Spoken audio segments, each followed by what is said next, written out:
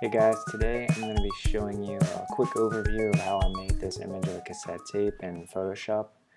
So the first thing I did was to create a new image, file new.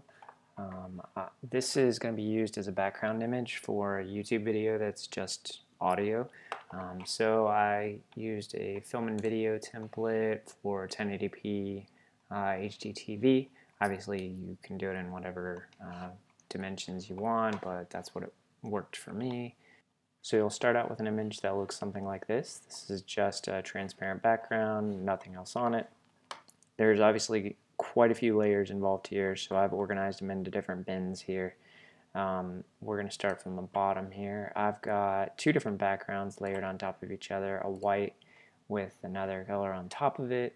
I created this one at a not quite 100% opacity because I was having trouble finding a color that I liked. So this combination here helped me get where I wanted to be. The next thing was the casing for the cassette tape itself. So you want to get the dimensions right, obviously. One of the things I had to do here was look up the dimensions of a cassette tape. I mean, I can kind of eyeball it, but I wanted to be more precise here. It doesn't really matter what the dimensions themselves are. We're really more interested in the ratios. So 10 centimeters by 6.3 centimeters. I just took that and did the same thing times a couple of zeros, or added a couple of zeros. So 1000 by 630 here got me a rounded rectangle using the shape tool, 1000 by 630, and I've got corners rounded at 30 pixels. I also threw on a drop shadow effect. I didn't end up using it in my final image, but you know, whether you prefer a drop shadow or just a flat vector image is just your own personal preference. A cassette, I'm going to be jumping back and forth here between some images as well. So a cassette tape also has some little fins on the left and right sides here. I'm not sure what they're called, but that's what they look like to me.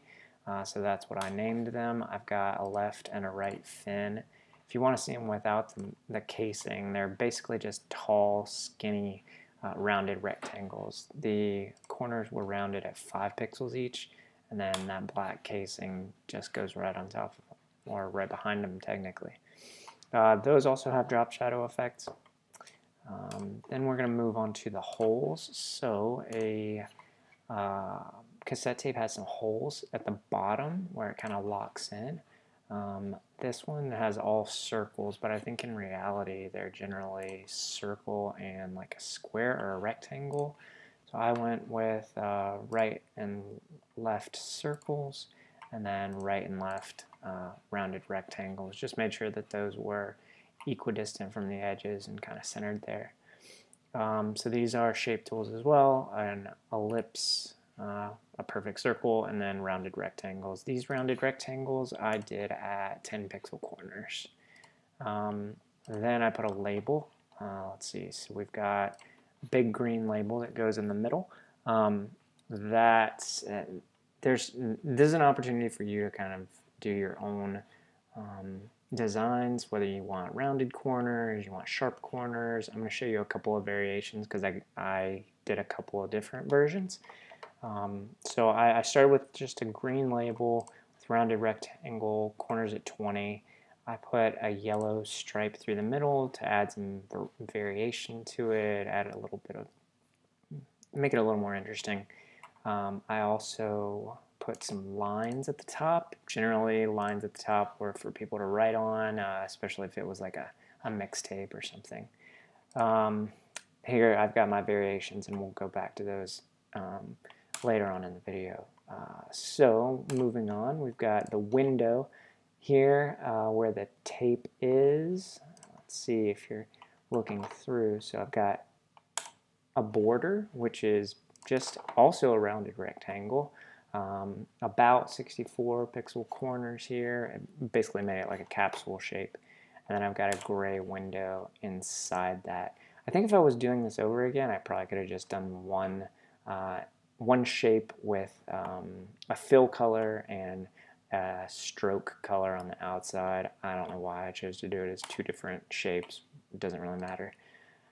Inside of that window, you can see on these images here, there's some ribbon, the actual tape of the tape. So if you don't know exactly how a cassette tape works, this is what it looks like on the inside, kind of. There's tape that winds around these wheels and moves from one side to the other. So I like the idea of having them not symmetrical, just like some of these here.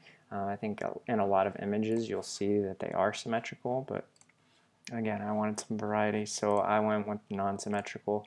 The way I did this was I created just solid black circles, and then I just cropped out a small piece of it and pasted it in here.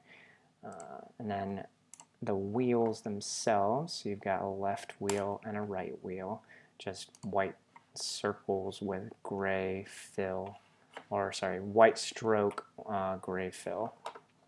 And then I also created some black circle borders for these. I don't even think you can see them without the wheels themselves. Let's see here. So we'll say the left wheel border. It adds a little bit to it, but not very much. It's probably unnecessary, but it helped me when guiding. And then you've got teeth on this wheel so that it can kind of lock into the player itself. There's generally 6. So I've got 6 on each side, 1, 2, 3, 4, 5, 6. And those are actually just rectangles, not rounded rectangles, regular rectangles, very small, and then rotated and placed around the edges of the wheels. So we did the same on the left, 1, 2, 3, 4, 5, 6. Okay, so that gives us the wheels. So I also wanted to put some writing on top of these lines for the labels. So I've got some text right on top of this here. So I just went to Google Fonts, which is a great resource for some free fonts. I chose under categories, I just selected handwriting only. You can type something in here if you want to get an idea of what a specific phrase looks like in a font. So let's say awesome band name. You can choose any font you want, but I just scrolled here for a little bit. It didn't take me very long to find one that I liked. I chose permanent marker, selected that, downloaded it, and once I installed it, it was quickly available in Photoshop here. And then I just typed these out and placed them on top of the lines. So now you've got full image. We'll zoom in a little bit here to give you an idea of what it looks like closer in. Also going to show you these variations I was talking about. So on the label, I've got 3 other layers here that are hidden. So instead of having 4 rounded corners on the label, I did this regular rectangle which has no rounded corners. Right here on the bottom, it just layers on top and then gives me sharp corners at the bottom. And I've got rectangles at the top here on the left and right. That give me 45-degree angle. It looks more like some of the, let's see, looks more like this. So you've got like a 45, and this is a little rounded here, but you know, some labels might be sharp. Again, that's all personal preference. I think this is my preference, the 45 at the top and sharp at the bottom. But if you just prefer rounded all the way around, that's acceptable too. It's just your call. You could probably also make these holes here the same color as your background. That might make a little bit more sense. I think it looks fine at white. So there you go. That's about all there is to it. If you have any questions, feel free to leave them in the comments. I hope you enjoyed.